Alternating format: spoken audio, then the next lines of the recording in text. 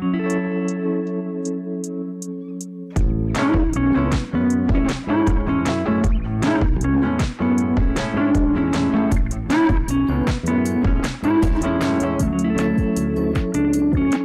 and gentlemen, please welcome to the stage, Zach Sproles, everybody.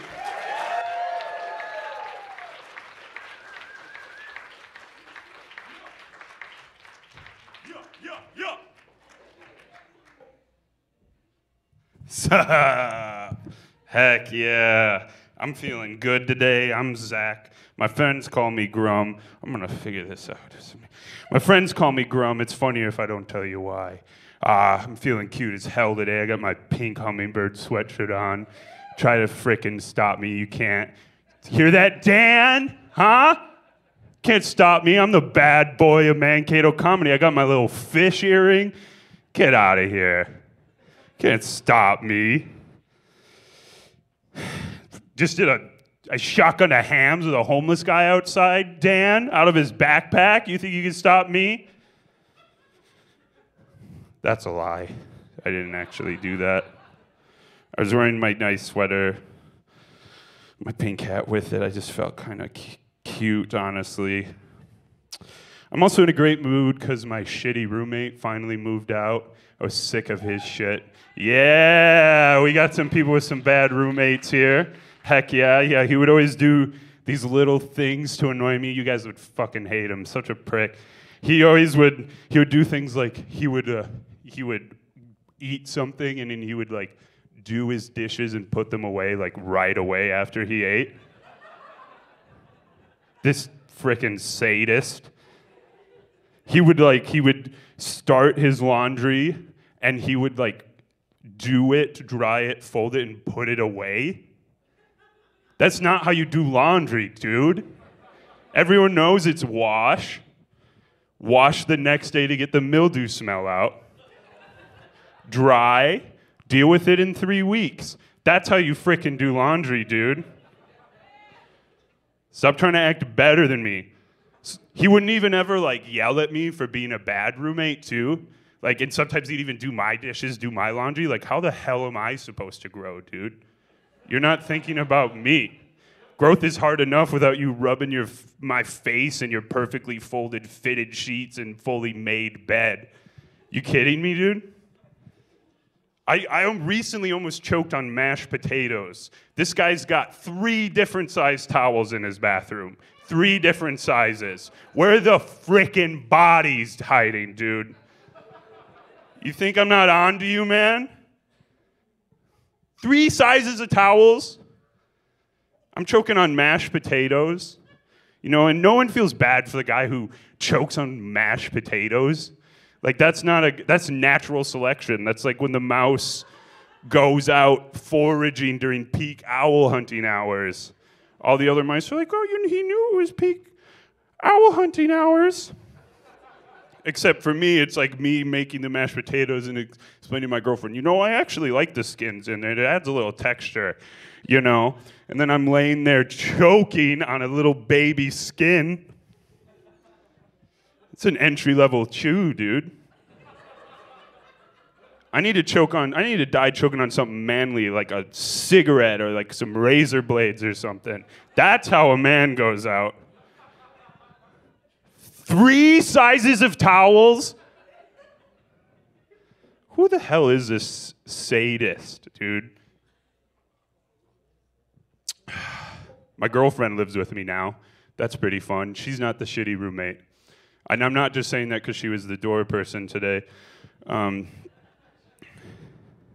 know, it's fun. My girlfriend's really cool. She's like artistic and pretty and funny.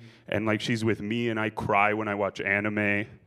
She's really swinging under her weight class, if you know what I mean. I'm more like silly and unthreatening. That's like right where I fall. I think people are confused when they see us in public because she looks like young Erykah Badu and I look like I used to run a vape store. And so I think that's confusing for people. We just decided to quit nicotine the same week we moved in together, which has had no consequences whatsoever. Communication's been great. You know, no yelling, no immaturity. It's just been awesome. Just two people just doing an awesome job at not using nicotine. I don't even miss it. Not at all. Yeah. Yeah, being in a relationship's hard though. You know, like communication in any relationship of any kind is hard. You know, like we're people pleasers. We're like people pleasers. We want to do better. We want to do better for those around us. We want those around us to do better, but we don't want to fucking hear about it. You know? Like, have you ever been telling someone about like you had a hard day at work or something and they come back at you and they're like, you know, maybe it's time to reevaluate your life. Maybe it's time to find where your priorities are and really rework your life so you can execute those things. And you're like, fuck you, dude. I just wanted you to say, like, I was cute and you like my sweater, you know, like cool hummingbirds, I like the paint. That's what I wanted from you. I didn't come into this Clark's gas station to have you harass me, dude. I came here to vent. It's not easy, you know? And we care so much, you know, about what people think. We're so worried about we're going to say the wrong thing, or maybe we'll show someone our shiny new thing and they won't like it, or maybe we'll learn a cool trick like playing guitar or doing funny little jokes at a VFW just to make, you know, people give us a chance, you know? It's the cute little things we do, you know? I think that's why it took me so long to come out of the closet. Really, I didn't come out as pansexual till 2020. You know, and for those who don't know, pansexual, that means I like really like attention. And it means I'll sleep with anyone as long as they have a nice butt or even like a pretty cool dog. And you know, 2020, that was a bad year to realize you want to kiss everybody. I don't know if you remember that year. I really should have figured it out in marching band. That would have been the time to realize I was pansexual. I'm sure a lot of people say that. But all those like androgynous outfits with the tight little black pants and that slutty little feather in their hat. I could have been king, dude. I could have been I decided to give it, you know, like 15 more years, you know.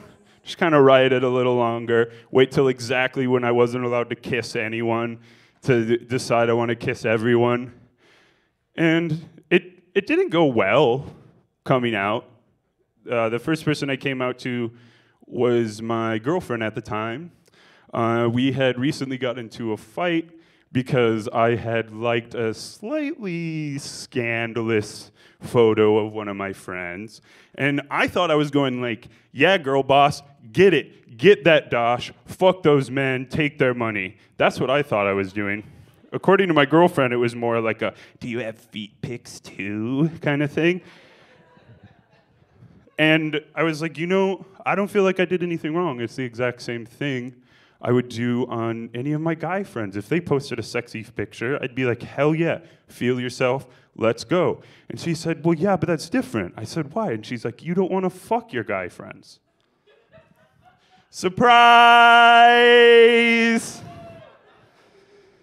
I didn't get to come out to my mom either. That was interesting. You know, she comes up to my current partner and she says, hey, do you think Zach's grandma would like his stand-up? To which she replied, well, it's really all about him smoking weed and being gay. So I don't know if that's the best idea to bring grandma along, which is true, but like, I think she might have enjoyed it.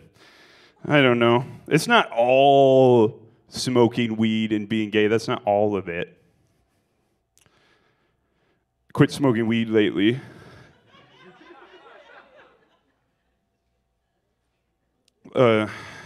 Nowadays, I only really do it if I like am at a party or like if I have some. You know, and it was hard, you know. It's not an easy thing, you know, and I'm proud of us, you know, trying to quit cigarettes, which, like I said, has had no repercussions whatsoever. It's been absolutely awesome, and our communication is at a 10. It's fucking sick.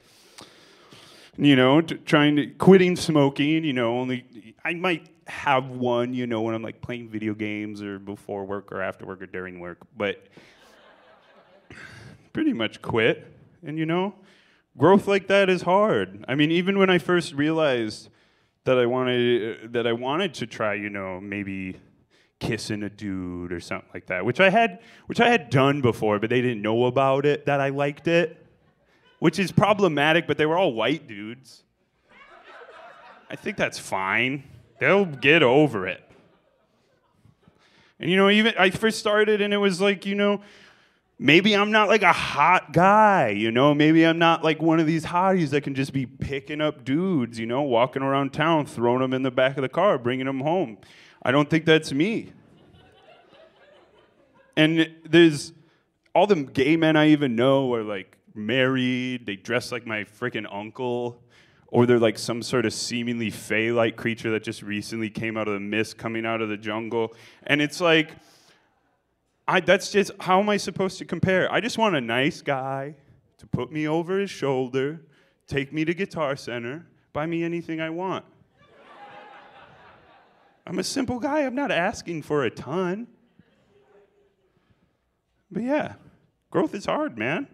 It's hard to, like, you know, want to do better and not just, like, just decide you're good enough. That's what a lot of us do. We're just like, yeah, that's all right. You know, I only cry, like, 4 days a week and only when yelled at, so I should be good. I think I'm doing great. Yeah, and then, you know, that's one thing I really appreciate about comedy. I see a lot of growth in comedy. I started doing comedy, honestly, because my grandpa used to make me laugh all the time. And, you know, it's all about seeing, like, the little moments, you know, the small things. Like when your cat farts in your girlfriend's face, or, like, a little kid gets hurt, like, just a little bit. Not, like, a lot, but, like, when a little kid gets hurt just, like, a little bit. It's awesome. I love that shit. And, you know, it's important, I think. I think it's really important to laugh a little, because it really ends up helping you a lot. Thank you. Love you, Grandpa.